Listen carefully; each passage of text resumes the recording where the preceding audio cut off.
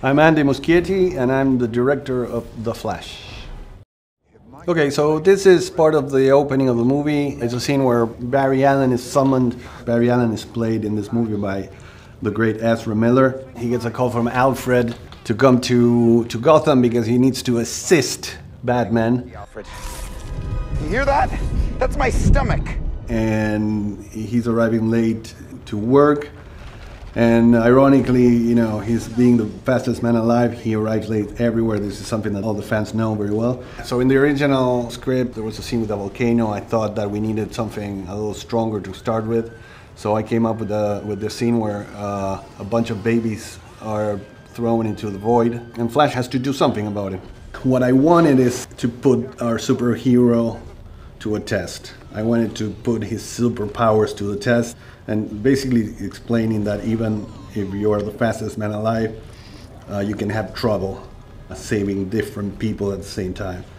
So what happens is basically he has to save 9 babies that are not only falling, but also because he didn't have breakfast, his calories are going down, so everything starts to speed up. That's the other narrative gimmick that we're having, that we're basically seeing the events from his perspective. And when he's in full energy, everything seems to be frozen in time. But when his calories go down, meaning that he doesn't have fuel enough to be at the top of his capacities, everything starts to get faster. And this is what he does.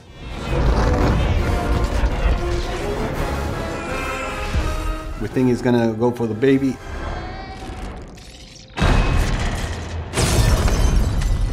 And instead he goes and destroys a vending machine with the objective of getting enough calories to get his powers back.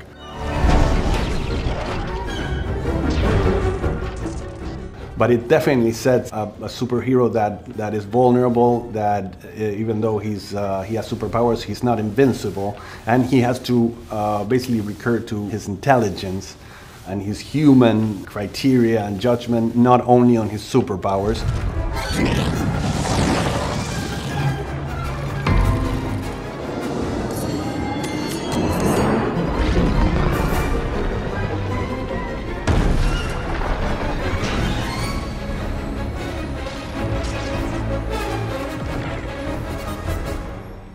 I really wanted Ezra to play all the shots where they are portraying Flash in the scene, and they were very eager to do the stunts as well. So basically every time that you see Ezra on the scene, it's a practical moment. Obviously when you're in post-production, you have to make some decisions that basically favor a more spectacular version of the shot in which you have to go full CG.